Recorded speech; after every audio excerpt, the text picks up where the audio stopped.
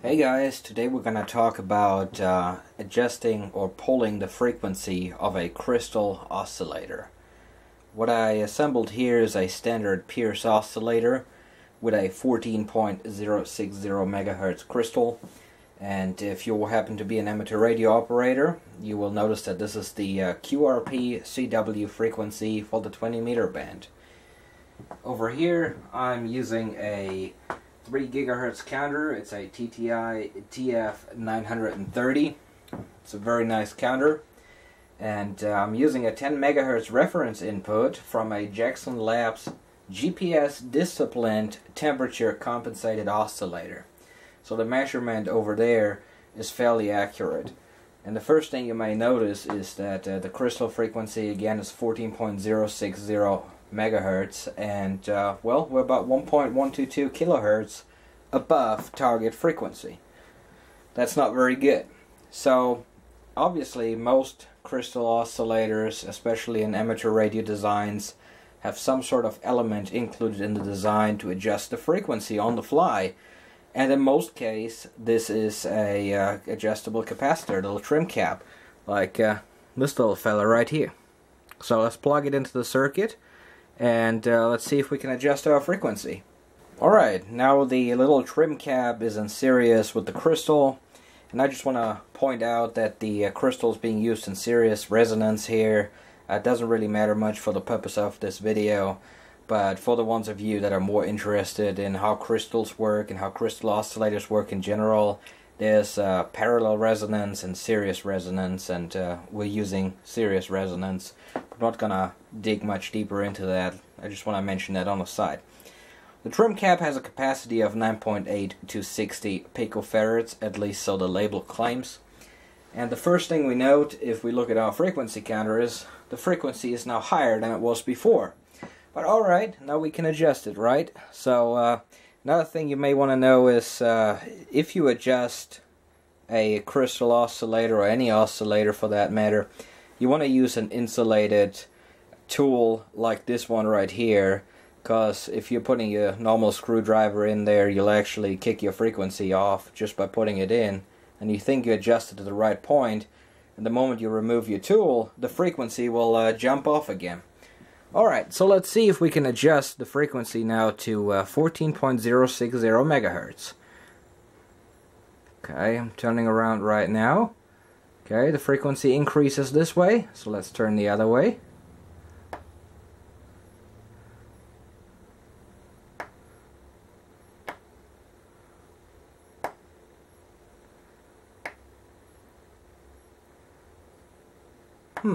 That doesn't seem to be working.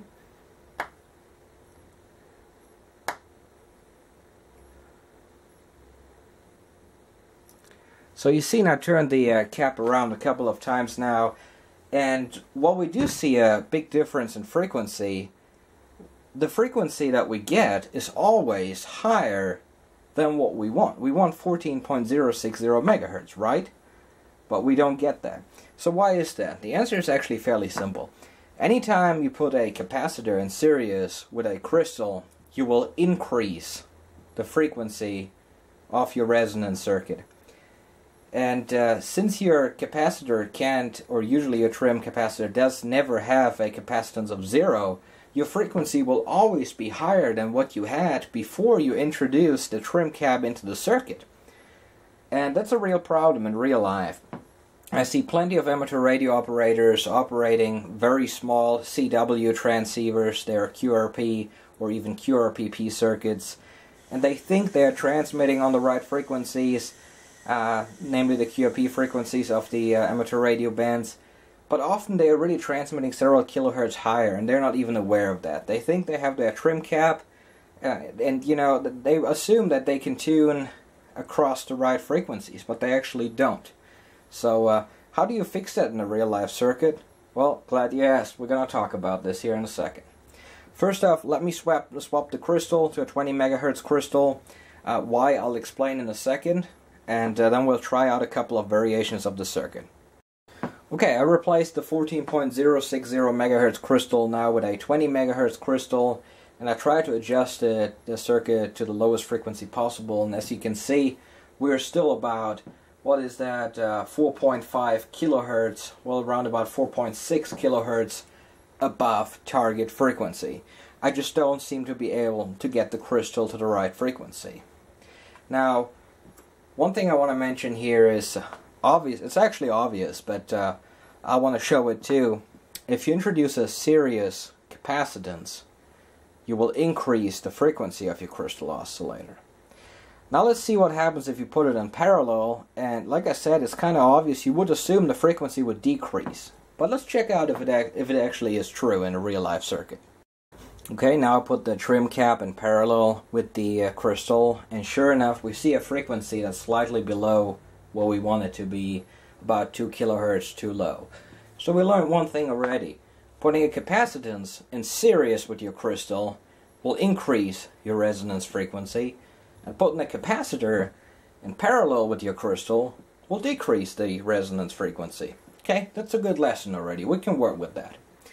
So, one way of compensating for a series capacitor is putting in a parallel trim cap and adjust so that you can adjust the frequency right around your center frequency which you desire. In case of that QRP transceiver that I was mentioning earlier, you would try to get it about centered around 14.060 megahertz.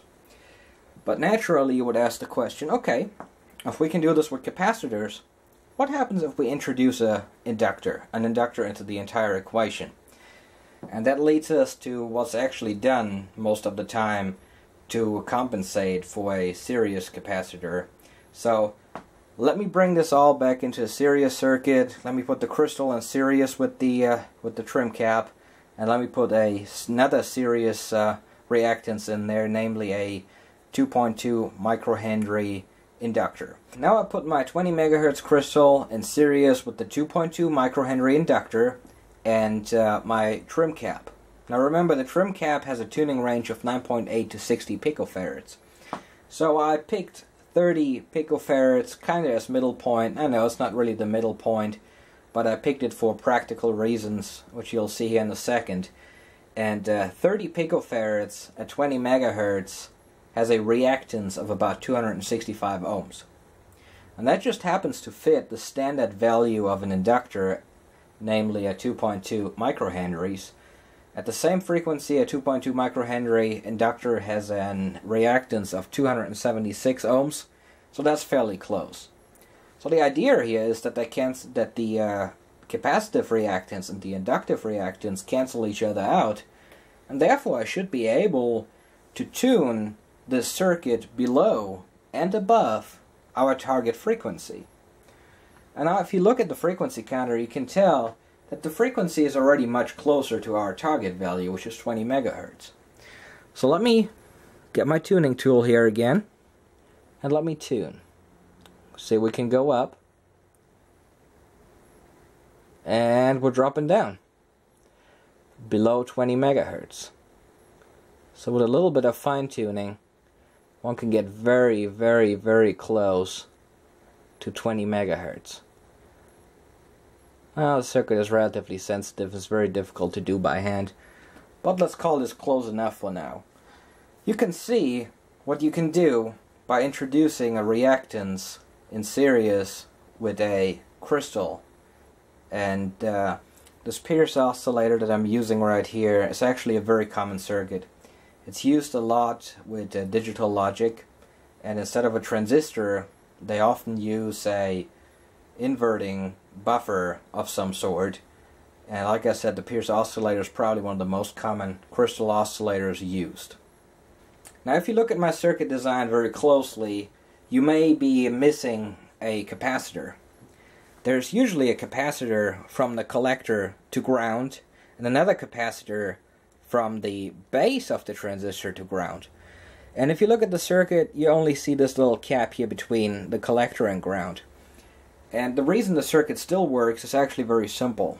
Transistors like this multi-purpose 2N2222 are actually having a very large emitter base capacitance. In this case, I just looked it up in the data sheet, it's about 25 picofarads. So You can just use that as a capacitance. I don't need to actually put in an external capacitance of any sort. And that makes the circuit very easy, very few parts, and well, theoretically, if you would put this back on an amateur radio frequency, let's say 14.060 megahertz or any of the other frequencies out there, you have yourself a little CW transmitter. All you gotta do is key the power on and off, and you're keying a CW tone over the air. Now for a real life circuit, maybe if you want to be a little bit more of a perfectionist, you would need to make sure that you're keying this very softly, cause steep edges, cause all kinds of crazy stuff on the RF side. But that's material for a whole nother video. Let me summarize the results of our experiment. We know that if we introduce a series capacitance into a crystal oscillator, we will increase the resonance frequency.